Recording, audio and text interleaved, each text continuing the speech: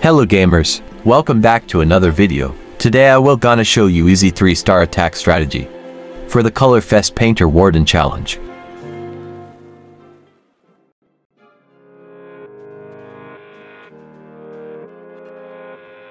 First change the Grand Warden on ground mode, then deploy him in the middle of this lanterns, followed by a balloon to set off all the red air defense, and then deploy the 5 healers behind the Grand Warden.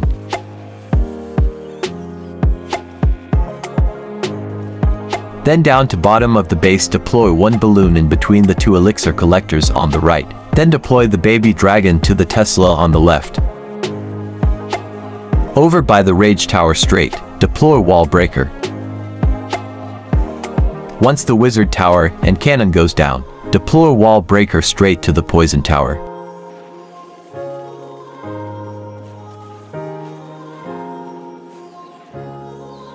Then wait until the Grand Warden destroy the Scattershot.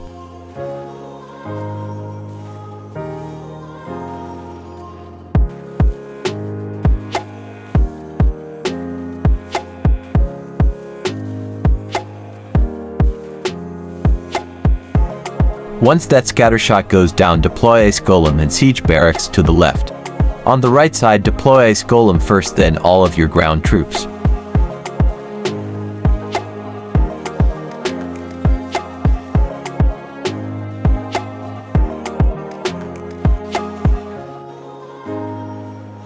Then a Rage over the top of the Wizard and the air defense, followed by a Poison in front of the clan castle as those troops come out.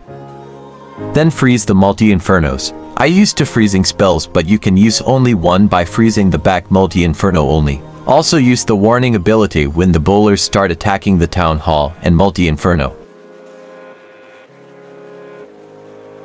Then Rage when the bowlers goes to attack the clan castle. Deploy the 3 balloons to the top Wizard Tower. Rage again as the bowlers go through. Use the skeleton spell in order to distract.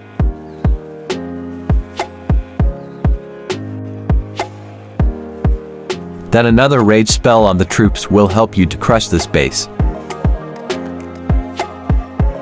I get this attack strategy from judoslothgaming YouTube channel. For more Clash of Clans news tips and trick, go and check his channel. Thanks for watching. If you like this video, click like. If you're not subscribed now, it's the great time to do so. As always, thank you very much for watching this video.